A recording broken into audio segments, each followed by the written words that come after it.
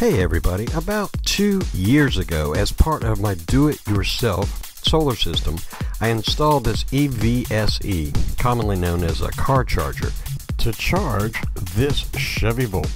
Now I installed this about March of 2020. A year later, in April of 2021, I released this solar electric car charging video, right here on this YouTube channel. Well, since then, I've updated to this 2018 Nissan Leaf. It has a longer range because it also has a much larger battery. So in 2 years of using a solar charger to charge my vehicles, what have I learned? Well, you're about to find out.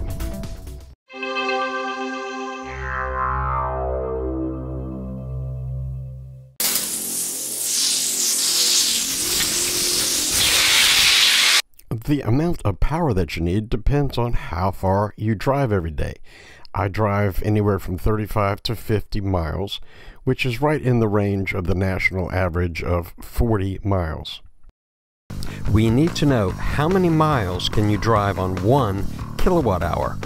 Electric vehicles range from 3 to over 5 miles per kilowatt hour. The average is 3.4.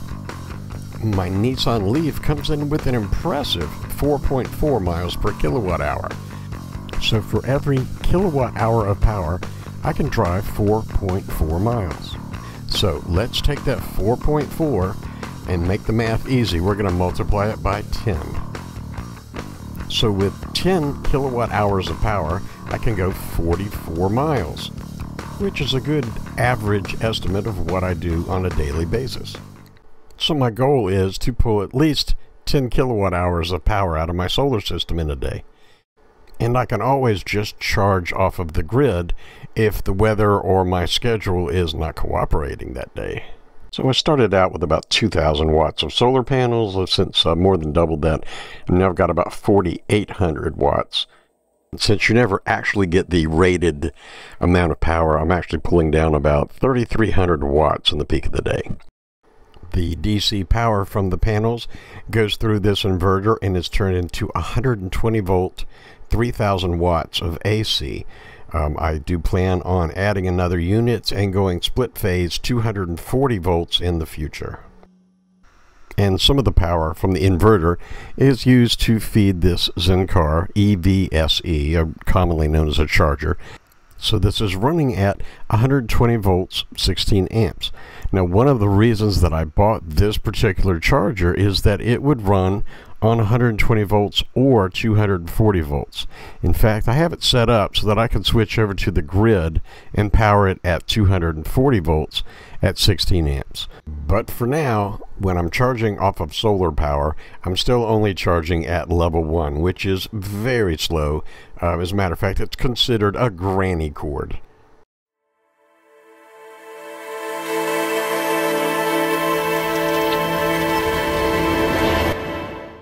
So yesterday, I drove more than normal. I actually drove over 120 miles yesterday. So we're starting out with the battery at only 18% state of charge. Okay, and notice this gauge will estimate at different charging rates, and right now we're set for the 1.4 kilowatt charging rate. How long is it going to take to reach certain states of charge? And according to this, it's going to take 9 hours to reach 50% state of charge and over 24 hours to reach 100% state of charge. That's estimated at 1.4 kilowatts, which is the 12 amp granny cord charging rate. Fortunately, the Zenkar charges a little bit faster. It's at almost the full 16 amps. It's at 15.7 amps, which gives us 1.82 kilowatts instead of just the 1.4. And it's just after 9 o'clock in the morning. We've started charging. It is sort of a semi-cloudy day, so we'll see how that works out for us. And this is the online dashboard for the Victron solar chargers. It shows a kind of an overview of the entire system. This box is showing me I'm making about 1,200, almost 1,300 watts from the solar panels. This box is showing us how much power is going out, and currently almost 2,200 watts. That includes running the inverter, running some other circuits, and the 1,800 and some watts charging the car. And now it's about few minutes after 12 o'clock noon, and we've added about almost 6 kilowatt hours of power to the car. And it's now about 20 minutes until 4. You can see our solar panels are putting out 3,000 watts, but it varies and goes up and down all the way down to maybe 700 watts up to 3,000, depending on the cloud cover. Okay, it's 4 o'clock in the afternoon. We're going to see how we did. Start her up. And we got up to 55%, and we've now got 90 miles that we can drive. So comparing to this morning, we started out with an 18% state of charge, went up to 55%, went from 29 miles to 90, so we added 61 miles. Not bad for a granny cord. And if you're wondering what the extra mile is on the odometer, I unplugged for a few minutes and went down and got my mail. And over on the Zen car, we can see we added a little more than 12 kilowatt hours. So now we're going to go back to some footage from this morning before we charged. And we're going to compare some different charging rates. So at the granny cord rate of 1.4, it would take 9 hours to reach 50% charge. My Zen car did a little better than that, actually 30% better, because it charged at 1.8. So if we could charge at level 2 at 3.6 kilowatts, which is 16 amps, we could actually hit a 75% charge here in just 6 hours, or in a day's solar charge. Charging at 32 amps would give us 6.6 kilowatts. That charging rate, we could fully charge the car in a day's solar. You'd need a pretty big solar system for that, but it could be done.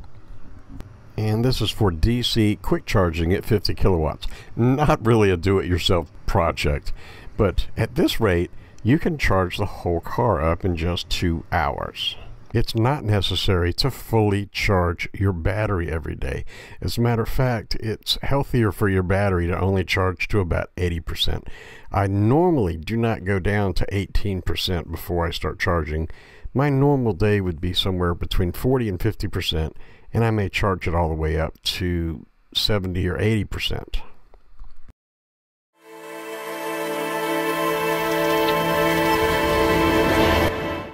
Okay, so let me tell you about this weird problem that I had last week. Normally, you press this button to pop the cover. You open the cover up, and then when you put the plug into the charge port, the car beeps once, and then these 3 lights begin blinking. They also show you the state of charge. If the first light is blinking, you're in the lower third of the state of charge of the battery. The second light is between 33 and 66%. And then the third light we see blinking right now means you're between 67 and 100% state of charge. But here's what happened last Saturday. Plugged the car in like normal, and instead of beeping once, it did nothing, and then 3 lights blinking, 3 beeps. What the heck is this? Well, according to the manual, it means you're connected incorrectly. And I wasn't sure what was going on, if there was a problem with the car, but it actually was just with the plug. This latch fits into a small hole in the charging plug of the car, which locks it into place so it can't accidentally get unplugged. Also, when this latch closes all the way, there's a small switch inside of the plug. That switch needs to close to talk to the charger and tell it it's locked in so it's okay to start charging. Okay, so this latch needs to fit into this small hole right here, but it's just not fitting in there all the way unless I force it right now, push it in, and I really gotta push it up like that to get it to lock in. Okay, and now it's charging. Okay, so I think I dropped this thing and bent this little latch a little bit, so I'm going to grab it with some needle nose, and I just bent it back up so it's kind of straight again.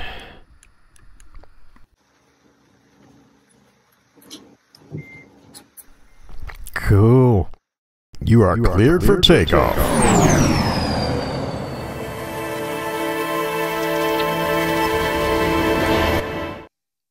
Okay, so there were a few important points here. How many miles per day do you drive? how many miles per kilowatt hour does your electric vehicle get? For me, it ended up being that if I can get 10 to 15 kilowatt hours per day, that would give me my 40 to 45 miles that I normally drive. Of course, more energy than that would be wonderful. Your mileage may vary, no pun intended. You have to determine for yourself what your needs are. All right, the ZenCar is available again. It was not available last year when I did the review video, but this is the same one I've got. It's pretty cool. It's got the 620 plug for 240 volts, and it has the adapter that you can run 110 volts off of it. Same display. You've got your switchable amps right here. Well, hold on a second. Jumping around here. 6, 8, 10, 12, or 16 amps. And they make this on a bunch of different configurations. Down here, this is 15 amp. Let me get on the right picture. This is the, just for 120 volts right here. This is just got the NEMA 515 plug on it. Here's a back up to a level 2 for 240 volts. There's the 1030 plug, a 1450 plug. Let's check this one. This is a 32 amp version. Yeah, you're not going to have an adapter with this, but this is for if you're wanting to charge a little faster. This has got the nice 1450 plug on it with a neutral and a ground for 240 volts. And let me find there we go. The amps over here, 10 amps up to 32 amps. Pretty cool. So at 10 amps, this would give you 2.4 kilowatts of charging power. And all the way up at 32 amps, I think you're running about 6.6 kilowatts of charging power. So pretty cool. And they even have one that goes up to 40 amps here. But this one right here is the one that I picked up.